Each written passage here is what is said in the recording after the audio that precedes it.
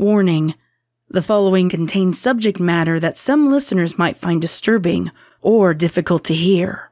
Listener discretion is advised.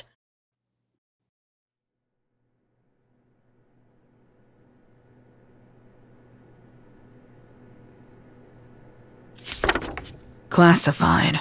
For Cantelot medical research only. Patient name: Rarity Belle. Subject 1. Primary physician: Dr. Quest Colton, Ph.D. Date range of anomalous affliction: 12/12/1523 AB, after banishment, through 2/21/1524 AB. Case summary: this case involves one of Equestria's saviors, the bearer of the element of generosity, Rarity Belle, age 546. An inexplicably highly infectious affliction with rapid onset and extreme mortality rate was first reported, observed, and ineffectively treated. The following data logs have been compiled for research purposes in an effort to find a cure. Observation notes: 30th of Jeanettuary, 48 days after the end of the Reign of Friendship.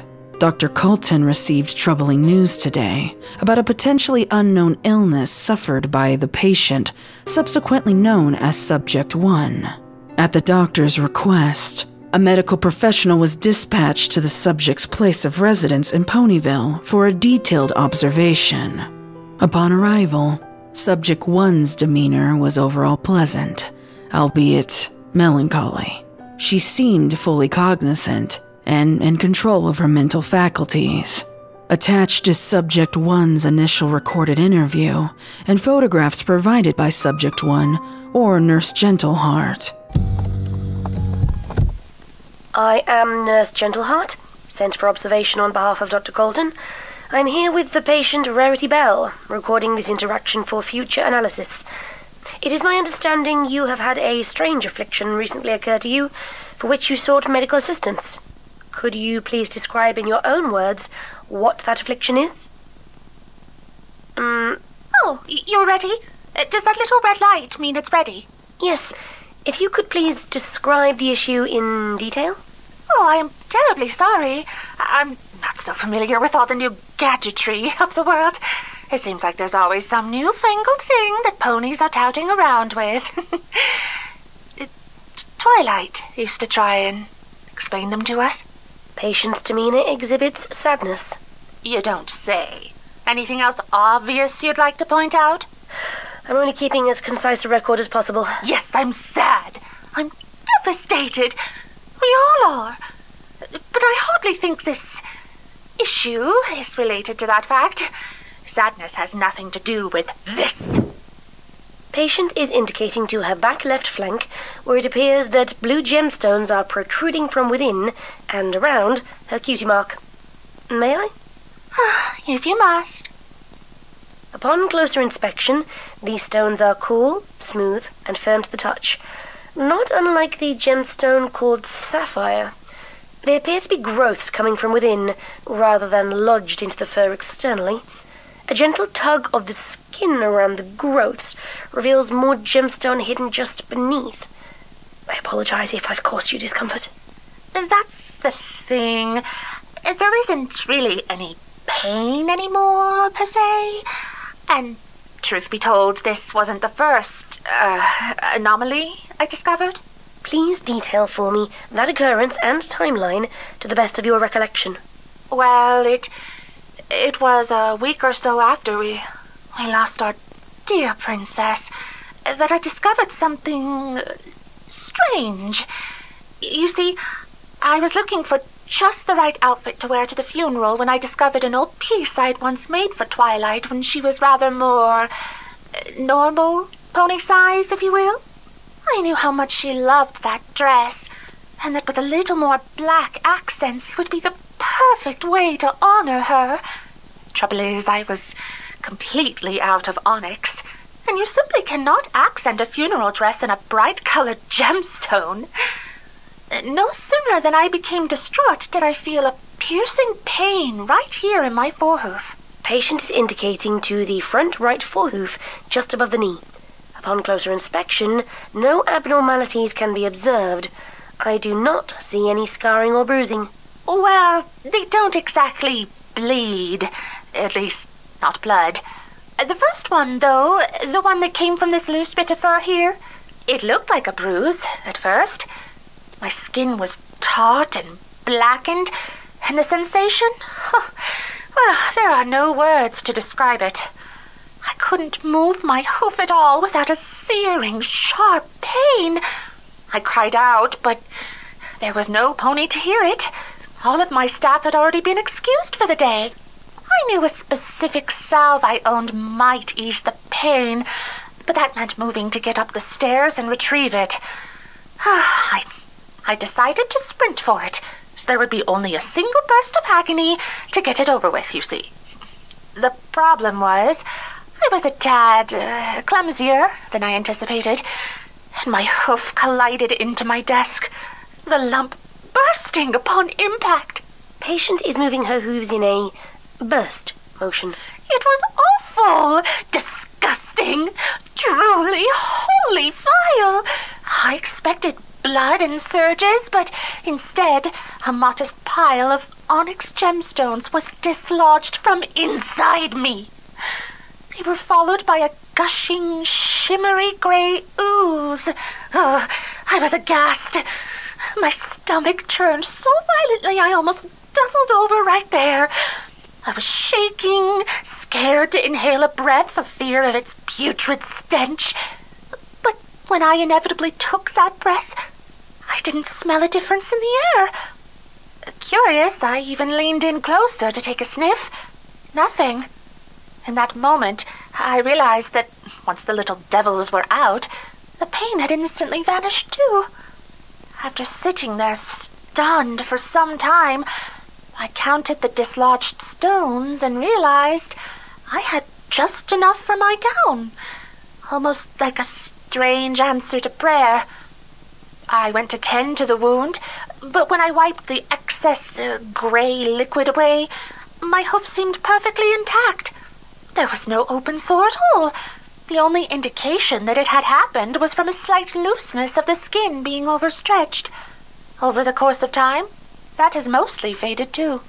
Had you been performing any strange spells, or taken any abnormal potions at the time? None. I am well aware of the spells I conjure, or the magic I ingest.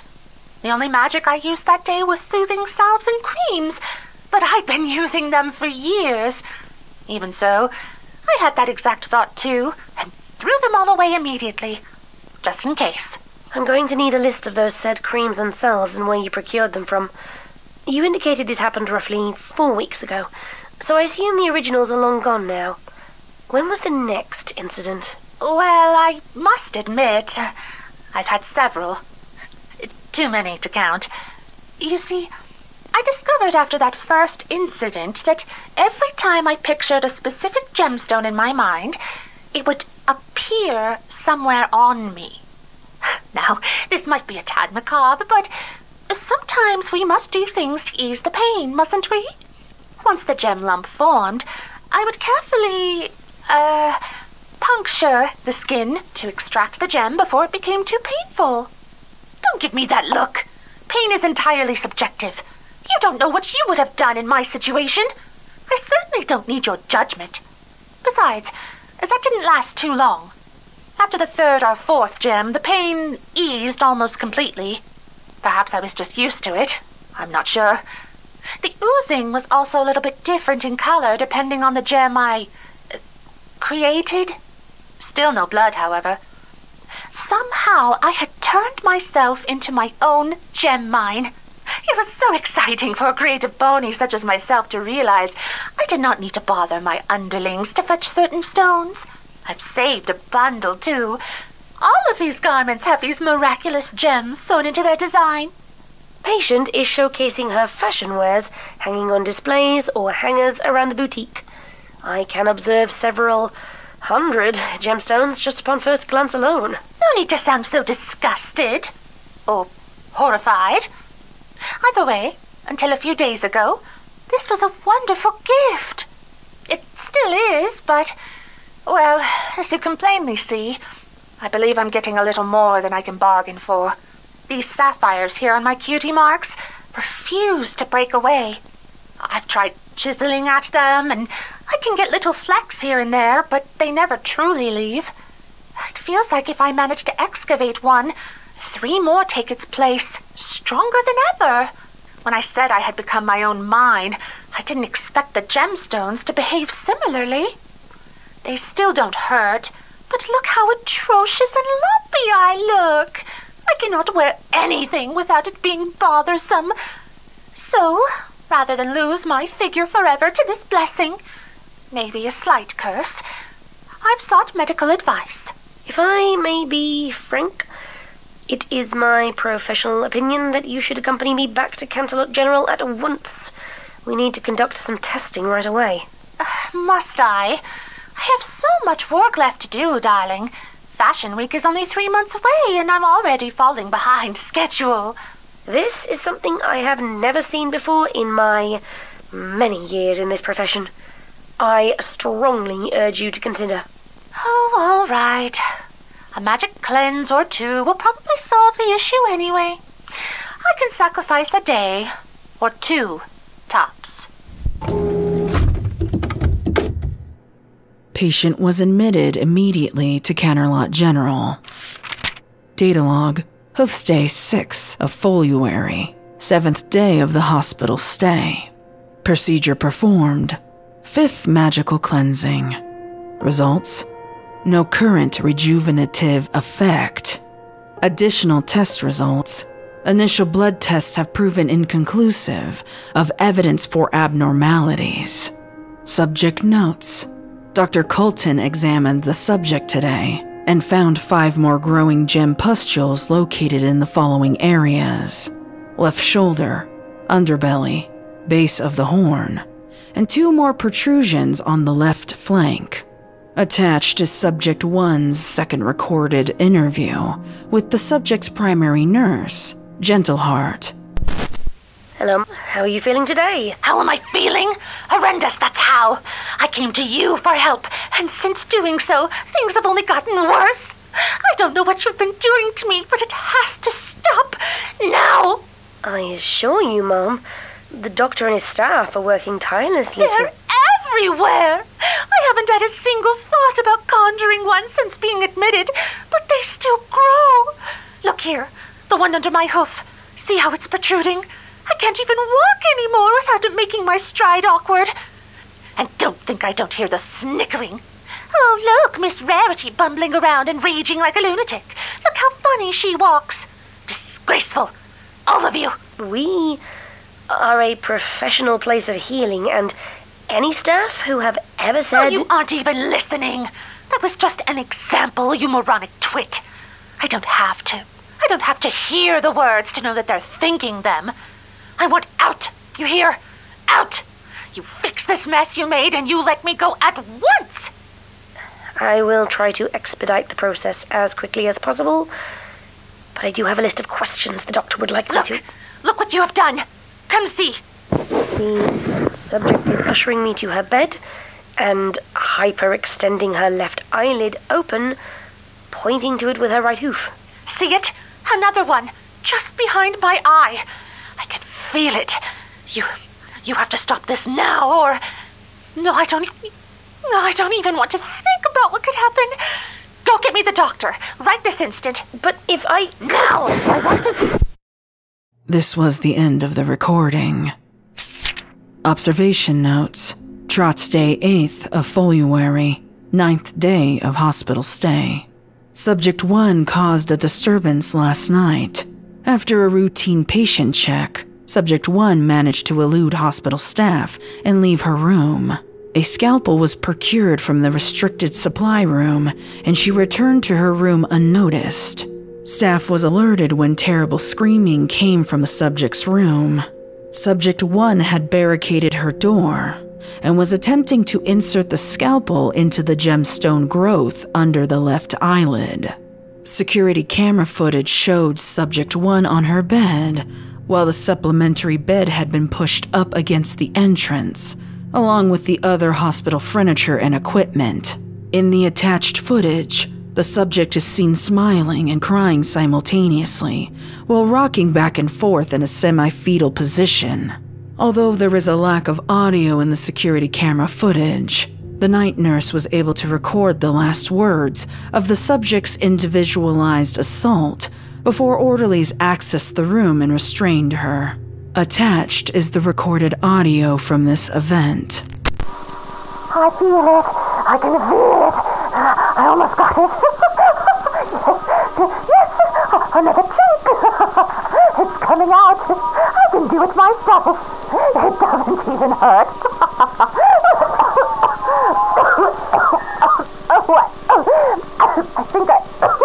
I think I pushed it inward.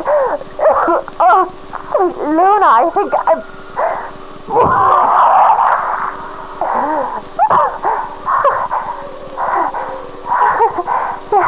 There now. That wasn't so bad.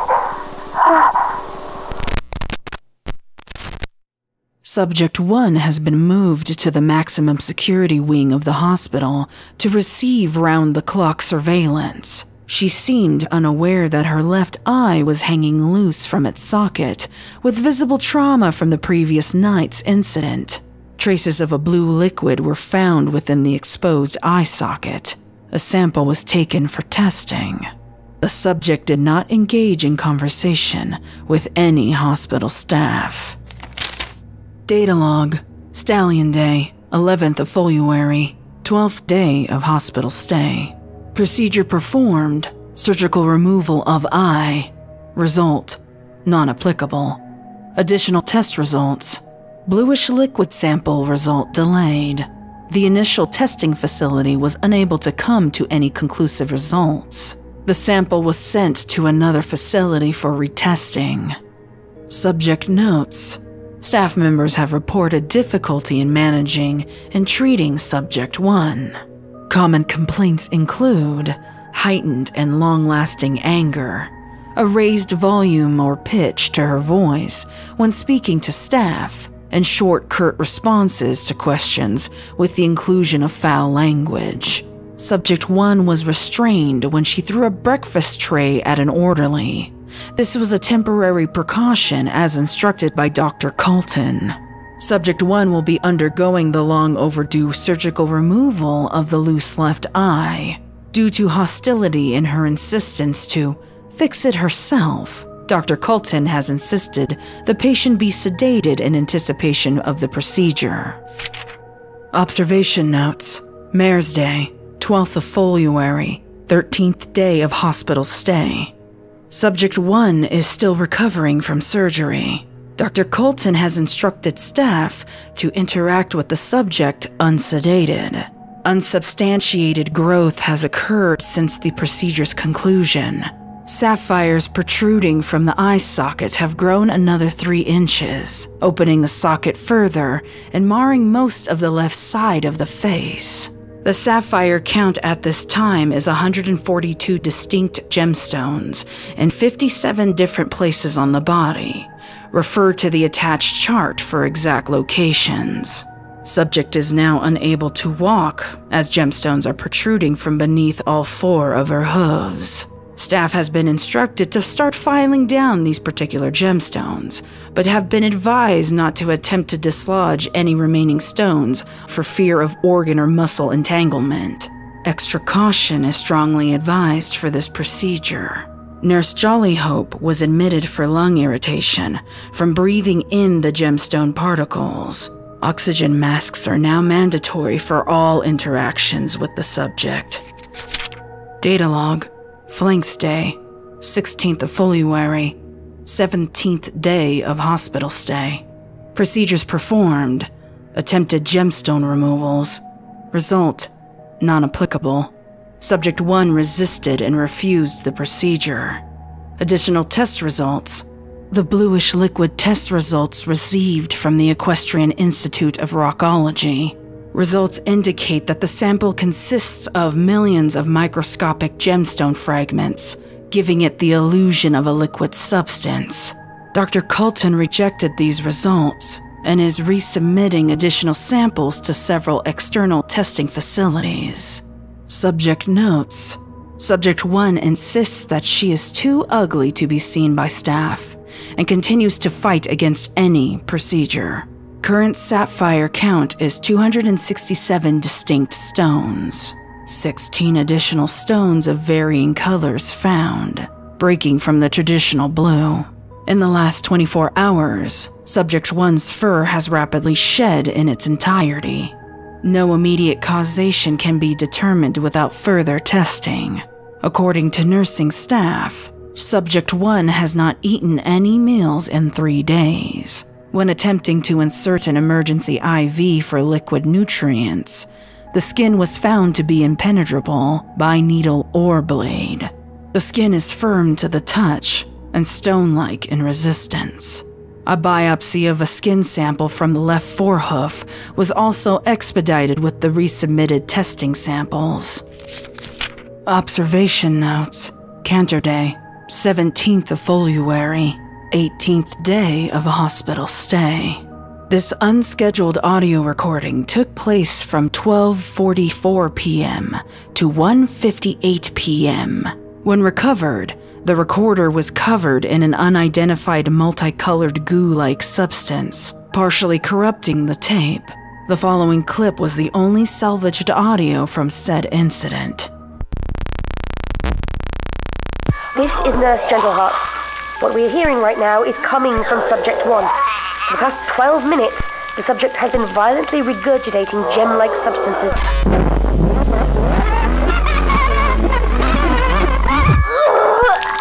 Sweet mercy.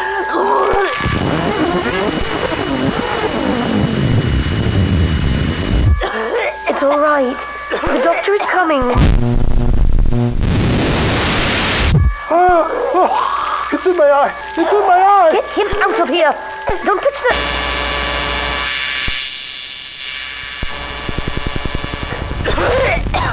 It's unprecedented. She's still going.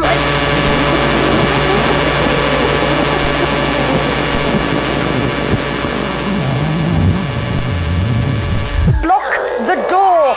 Get me those rags. It's seeping through.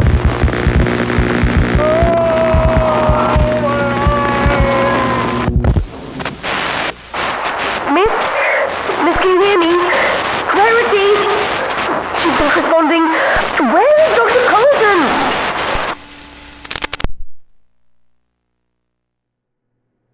Following the incident, Dr. Colton ordered Subject 1's hospital room to be quarantined from all staff. Temporary biohazard barriers were put into place to keep all hazardous materials from leaving the infected area. A hazmat crew has been contacted. Their earliest open appointment is in 1 week. Security footage from 12:30 p.m. to 2:30 p.m. was discovered missing. An internal investigation has been launched, and recovery measures are being made. As of the completion of this log, there has been no success locating or recovering this footage. Observation notes: Withers Day, 21st of February. The following recording is a statement from Miss Gentleheart during her exit interview. It was horrible. I don't think I'll ever be able to unsee it. It wasn't just coming from her mouth. It was coming out of everywhere. It just... We couldn't do anything. We tried. We truly did. Most of us weren't even in our proper hazmat suits, the ones Dr. Colton instructed us to wear. I heard one of the orderlies was already admitted. I think he got it in his eye. It was so much thicker than the first sample, and with multiple colours. Somebody said it was liquid crystals. I didn't believe them at first, but I saw it. I saw the room. I couldn't help myself. We just left her in there for 3 days, and there wasn't a single peep. We're medical professionals, damn it. We're supposed to help ponies, not sequester them and starve them out. Yes, I forged Dr. Colton's signature, but it was the only way any pony would let me into that room. She was there, only it wasn't her. A gemstone, a crystal, crudely pony-like in shape, curled onto the floor in a fetal position like some kind of sculpture. No fur, no mane, no tail, just rock. But I saw a horn and a slab of stone with that same kind of mane and tail twirl. That's not all, though. The room, it was covered. I expected to find some kind of ooze or goop, maybe even solidified into a mush, but there wasn't anything of that at all. You know those cracked open geodes that ponies sometimes collect? It was like a whole room of that. The bed, the equipment, hell, even the camera. Some of them were 3-4 feet long. Just cluster after cluster of these horrible crystal gemstone abominations. I don't regret my decision to try and help her. Maybe some part of me is glad I'm being fired from a place that would abandon one of Equestria's saviors to this fate. I would have no regrets at all, but I think I'm at a point where I can't keep this to myself any longer. I really need somebody to examine this. I touched the crystals on Rarity's flank bare-hooved a month ago in that first interview. Now, see? A lump. Maybe I'm just paranoid because of everything I've seen, or maybe... Oh, and all those dresses, all those customers. Oh, has anybody checked on them? Oh, sweet Twilight, what are we gonna do?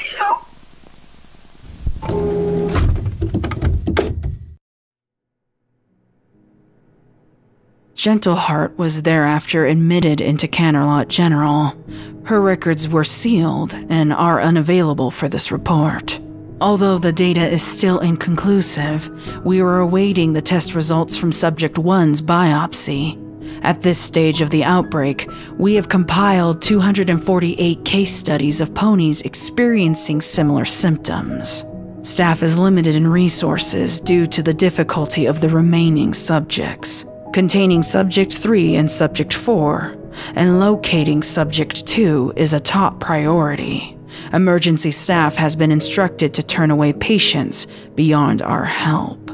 Subject 5 is currently cooperative and under observation of Dr. Colton, myself. Subject 5 shows no deterioration compared to the others, and continues to ask about the whereabouts of Subject 1.